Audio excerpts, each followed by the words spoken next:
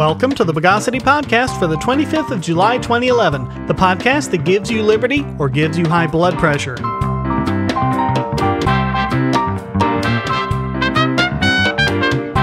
This is your host, Shane Killian. Let's rattle the cage of the news of the bogus. Every time you think the politicians can't possibly be any more brazen about their hatred for our precious liberties, others step up to lower the bar even further. Case in point, the City Council of Gould, Arkansas. They wrote an ordinance that bans any citizens group that discusses local politics unless they first have approval from the City Council. Yes, you heard that right. People can't even get together and talk about local politics without permission from local politicians. They said that no such group, quote, shall be allowed to exist in the city of Gould without approval from the Gould City Council. It also said that neither the mayor nor the city council members could, quote, discuss city business without 2/3 of the city council's vote to do so. This includes meetings held inside or outside the city limits. The mayor nor the council members shall attend or participate in any meeting with any organization in any location without city council approval by 2/3 vote. Wow. What could their justification possibly be?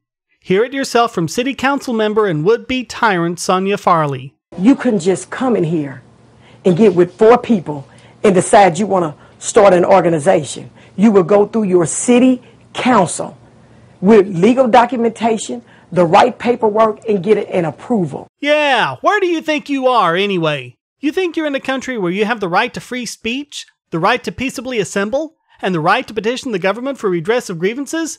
No, you need to get down on your knees and pray to the holy and divine saints on the city council to be granted this privilege. Unbelievable. According to Katherine Johnson, news reporter for Fox 16 in Little Rock, this law is vague enough that it could apply to Boy Scout troops and even conversations at your own dinner table. This is what her fellow reporters had to say. Speechless. I mean, all of us. You've got to be kidding me. I think that's what everyone's thinking right now. So if I want to have a book club in my home, I can't do that? Not if you're going to mention the city at all. And you wouldn't be able to interview the mayor or the city council without their approval if the ordinance was in effect. If the ordinance were in effect today, my interviews with the mayor would have been illegal. Right now, according to the council members, this ordinance is already in effect, even though the mayor is not recognizing it. So what happens if you form a group and you're talking city business without council approval? What are the penalties? Right, I asked what the consequences would be. I wasn't really given an answer, and there isn't one written into the ordinance. I was told by Councilmember Farley that there would be a penalty, probably a fine, but they still haven't even worked that out yet.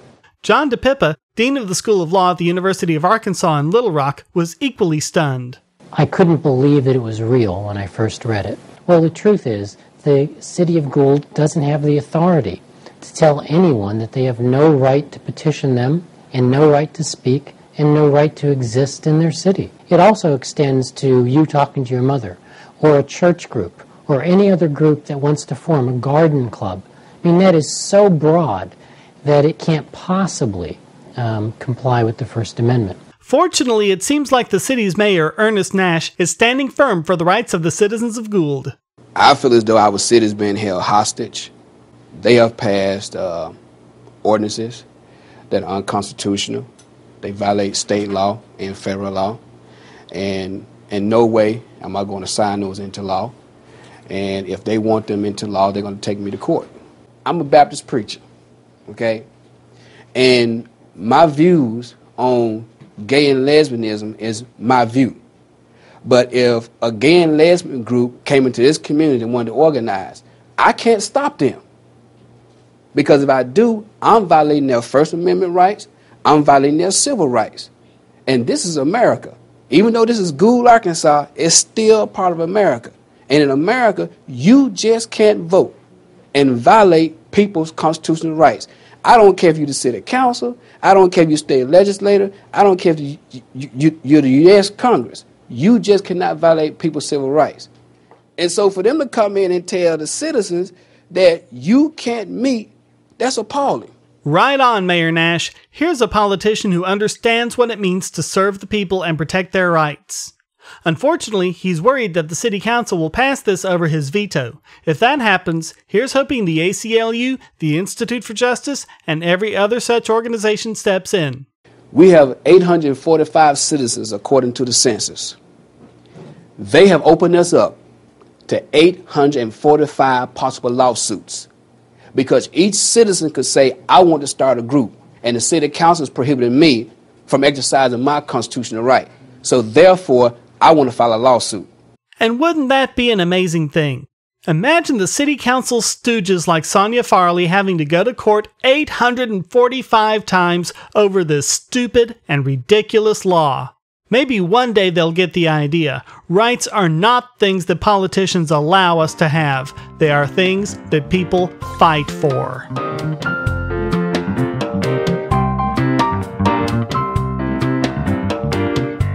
The UN has given a very low-key approach with little fanfare to announcing the result on the progress of their Millennium Development Goals. The reason for not making a big deal about it is apparently because it concluded the opposite of what the UN believes. According to the report, redistribution of wealth doesn't diminish global poverty. Free market economic wealth creation does. The UN attempted to lift countries out of poverty by transferring money to the developing world, but what their report shows is that, in areas such as sub-Saharan Africa, with very few business opportunities, there hasn't been that much of a poverty reduction, as opposed to countries that have undergone free market reforms, like many Asian countries, where growth has skyrocketed and poverty has seen the greatest reductions. In those countries, the poverty rate is estimated to drop below 5% by 2015. Most of them exceeded the UN targets, with the overall poverty rate dropping from 60% to 16%. Whereas countries in sub-Saharan Africa only saw poverty drop from 58% to 51%. The report also made the same statement about environmental sustainability, where they said the solution was to, quote, promote access to affordable land with secure tenure and create the conditions in which people are able to carve out and sustain a livelihood. In other words, make people capitalists and you'll have fewer poor people and a more sustainable environment. We all know it's better to teach a man to fish than to give a man to fish, and yet the UN is showing no signs of changing their policy as they still insist that countries transfer over $100 billion a year to developing countries. It seems that some people just don't want to listen, even when it's their own report that's trying to teach them the lesson.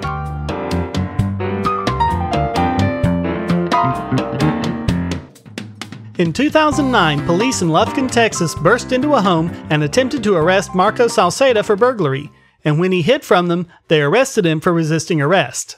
One problem: it was Salceda's own home! He wasn't a burglar at all! Salceda suffers from an intellectual disability, which gives him the mind of a child, and he's also unable to speak English, so when he heard strangers bursting into his home and yelling, he naturally feared for his life and locked himself in the bathroom. When police forced their way into the bathroom, they sprayed him with pepper spray, shot him with a pepper ball gun, and arrested him. He finally got his trial after 2 years, where prosecution stooge Gary Taylor told the jury, quote, his behavior was more consistent with a burglar than an innocent person, and that's what got us here today. If you've got a language barrier, you find somebody to help accommodate. Come on, Taylor! How's he supposed to find someone to translate for him while he's hiding in his bathroom scared of what he thinks are armed intruders? Hey, you know what? Scratch the he thinks part. They were armed intruders. Not only was Salceda not guilty of any crime, no crime was taking place at all. You'd think a jury wouldn't stand for this, but sadly, they came back with a guilty verdict. But a note they sent to the judge says why. Quote, we've all reached a verdict. To us, we feel he has been wronged. Please consider that in his sentencing. The jury, having been lied to as all juries are nowadays, weren't aware that it was not only their right, but their duty to refuse to convict someone they think has been wronged by the system, as Salceda clearly was. They could have come back with a verdict of not guilty, and no authority on earth could have reversed that ruling or punished the jury in any way. Jury nullification is incredibly important to any system of justice. It's important that juries act as independent, free-thinking agents, not servants of the very state that is acting to take someone's freedom in the first place. What's inexcusable here is the response of the judge, Derek Flournoy. At the sentencing hearing, he told Salceda, quote, "I haven't heard from you, and I have no idea why you didn't speak. That causes me some trouble." Oh yeah? Well, you know what causes me trouble? The fact that you're acting like the willing stooge of a tyrannical government when you swore an oath to the Constitution. A Constitution that makes it plain that Salceda doesn't have to say one word at all. It's up to the prosecution to make the case, and you are not allowed to give any defendant a greater sentence just because they didn't say anything. Flournoy also said, quote, "I don't agree with the notion that you are a victim in this case. I think your actions put you and the officers in harm's way. This could easily have been avoided." No, you sorry excuse for a judge. The officers put him in harm's way. This could have been easily avoided by the police not busting into someone's own home and trying to arrest him as a burglar. Don't the police have any kind of responsibility to actually make sure that a crime is even happening before they go scaring the daylights out of an innocent mentally disabled resident? Salceda's lawyer has filed a civil suit against the city. Best of luck to him.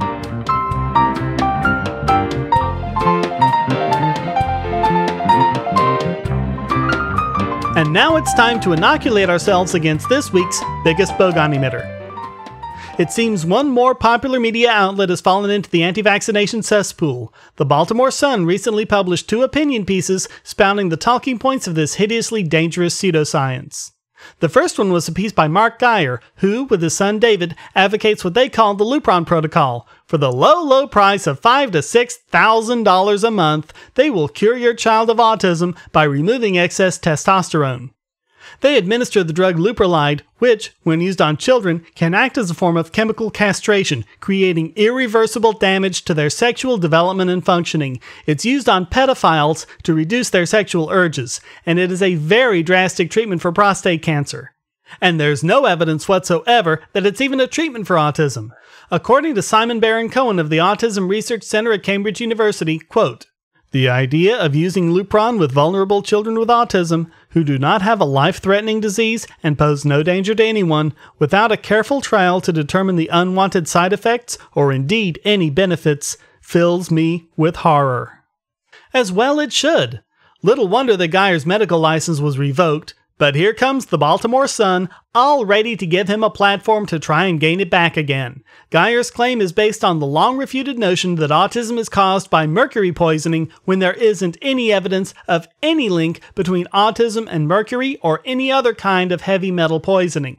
He claims that the mechanism for this is too many male hormones, so he uses Lupron to try to reduce them. There is no evidence whatsoever that this helps even slightly, and the children are put at tremendous risk of lifelong damage to their reproductive systems. As if that weren't bad enough, they followed it up soon after with a piece by Margaret Dunkel, who is one of the idiot voices behind the too many too soon garbage.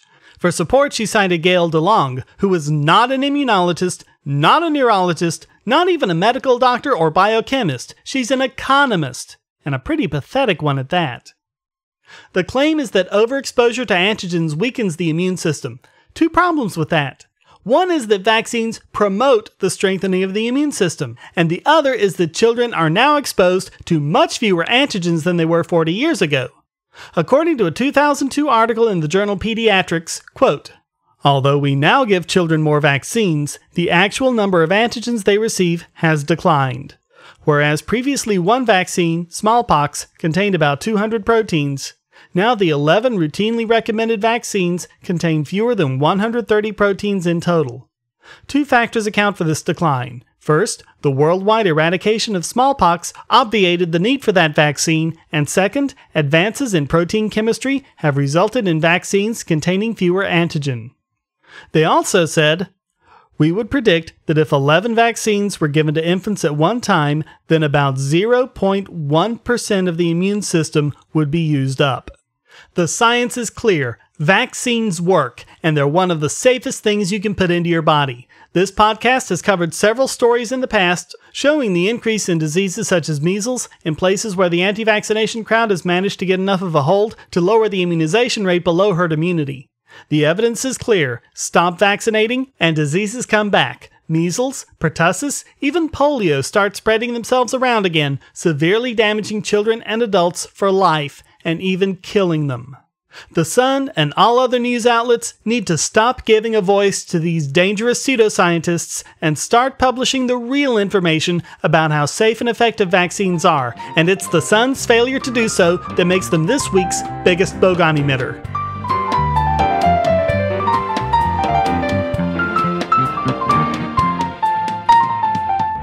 Now it's time to neuter the nonsensical nitwittedness of this week's Idiot Extraordinaire!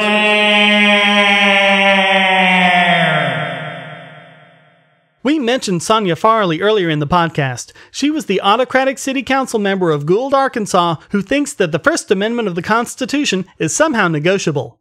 Some people think that preparing segments like this means showing people like her in the worst possible light. Not a bit of it. Most of the incredible idiocy gets cut out so the points can be made. But in this case, the imbecility is so profound that no other person could qualify for this week's slot.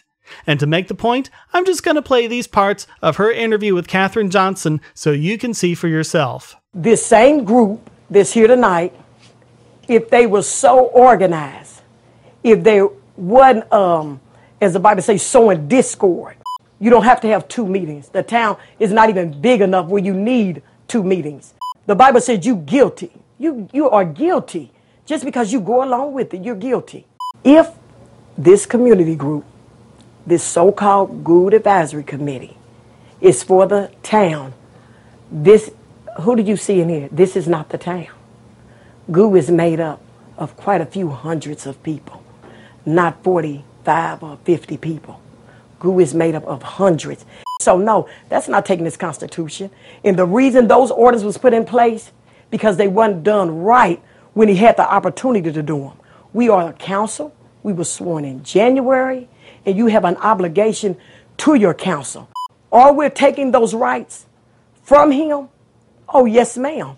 Can they be taken from him? Yes, ma'am. Oh, yeah. So us as a council, as of January, is going to decide what is right, and not just on our own. When you look at the figures, when you look at the money, the debt, nobody has any business going home, sitting down, and getting a paycheck. But they need to wake up. They're the ones getting talked about because they're allowing themselves, because they won't open their eyes, they won't do the paperwork to see what's right. You're not answering why the council voted to disband this group. Oh, yes, I did. The city cannot afford to pay these bills, and we've been paying. What bills for the group are you paying? The light bill. And in this building where they meet? That's correct. So you're creating ordinances that they can't meet anywhere and they can't exist. So instead of having them pay their own bills, you're disbanding the group, disbanding any group, which by the ordinance, the way it's written, includes book clubs, Boy Scouts. I mean, you will go through, hold on. If you wanted to start an organization here, you couldn't just come in here and get with 4 people and decide you want to start an organization. You will go through your city council with legal documentation, the right paperwork, and get an approval. Because when you open an organization, especially a non-for-profit, there's profit. People say it's not-for-profit, but there's profit. Who's getting it? Y'all the only ones who know about it? No. The town, white, blacks, the Mexicans, everybody that makes up Gould. Yes, I believe it would, yeah. But it sounds like this group is open to anyone. It's just that, not everybody chooses to join it. I know. You must didn't hear me earlier, because that's what you was told. But I'm telling you, and there's so many more that don't know about this meeting will tell you that's not true. We don't be knowing. No, I wouldn't stand here and lie. We don't know. We just had a council meeting yesterday. I'm sure he knew he was going to have a meeting today, like so many other meetings. Actually, I organized this about an hour ago. Okay, then. Well, when you organized this an hour ago, because he is the mayor and he had the council member's number, the proper and the right thing to do was to get in touch with at least one of your council members, not the 2 that's your friend. See, I'm not on a friend thing. I'm not on a mother and daughter thing. I'm on a what's right thing.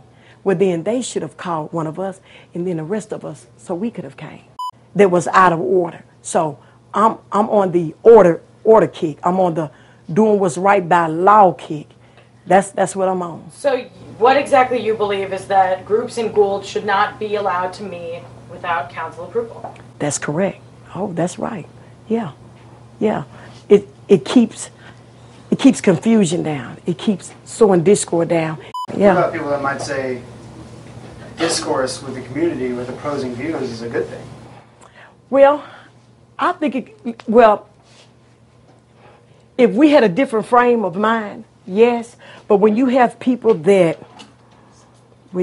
a town this small that is verbally abusing each other, physically abusing each other, no, it's not good.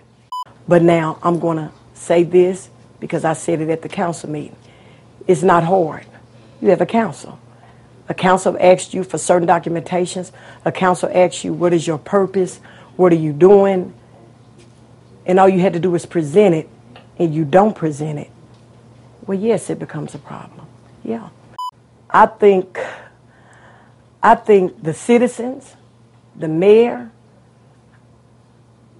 the Gould Citizen Advisory Committee, I think a lot of people have took power just to their self. And you don't think that that's too much government control over the city?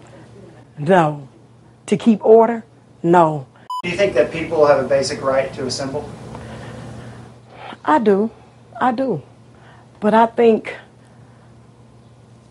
for Gould, if it's almost like the debt we're in. If it would have got taken place when it was just $25,000, we wouldn't be almost at $1 million. In everything, you have somebody in control over it. In everything.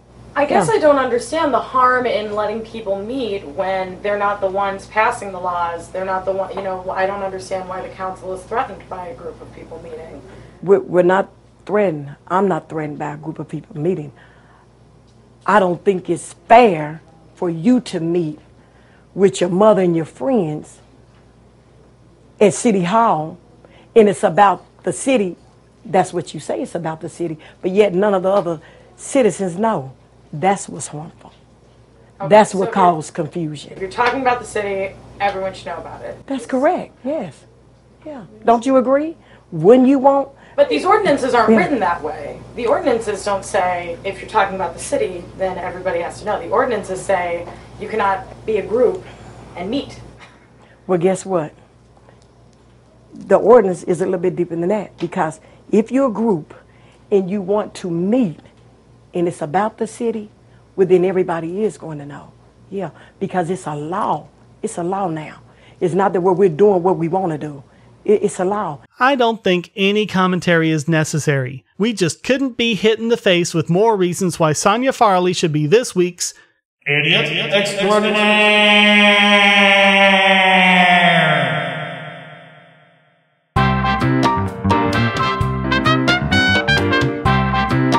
Well, that wraps up this pronunciatory edition of the Bogosity podcast. Please visit the forums at bogosity.tv, where you can read the show notes and participate in discussions about these subjects and anything else you like.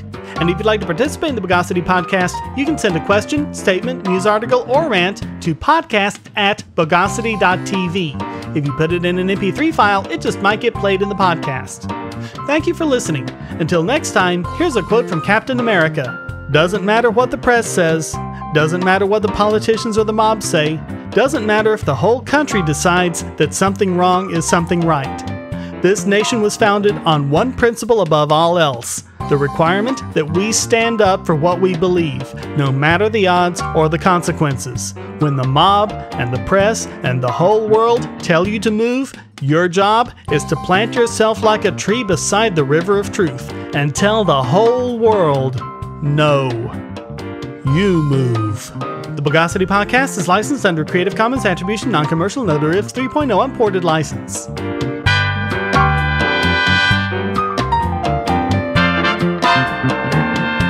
Bogosity.